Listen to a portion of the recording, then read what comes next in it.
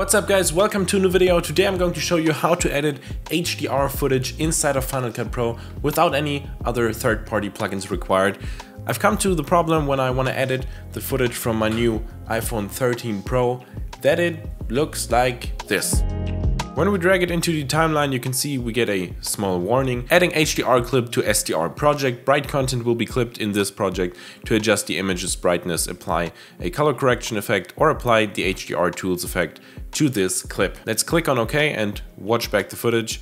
As you can see, it is way too bright. By the way, this clip is from my iPhone 13 Pro camera test. In case you haven't watched the video already, be sure to watch it by clicking up here, but you don't have to, of course.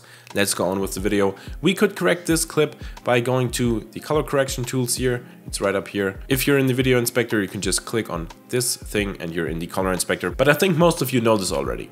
We can go to the exposure tab and then drag the highlights down by quite a bit, maybe even the midtones, and not so much the shadows. And then we have kind of a somewhat fixed clip, but this isn't the best way to do it, of course. So let's reset all of these parameters and go to the effects tab down here. In the search bar, we type in HDR. Simple as that, and we have the HDR tools effect, which we just drag onto our clip.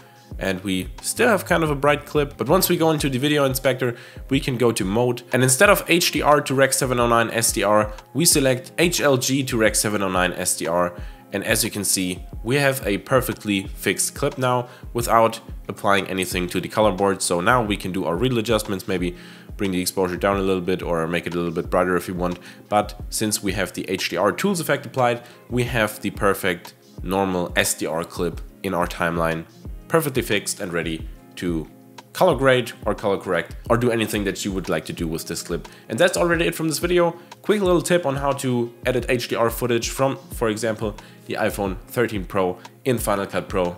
So many pros. It's also everything from Apple. Anyways, I hope you enjoyed it. If you did, please be sure to hit that like button and also consider subscribing for more videos just like this one. You can find more videos right here and right here. Here's the iPhone 13 Pro camera test review, whatever, if you haven't watched it and you want to watch it. And you can subscribe right here, and I will hopefully see you in the next video. Goodbye.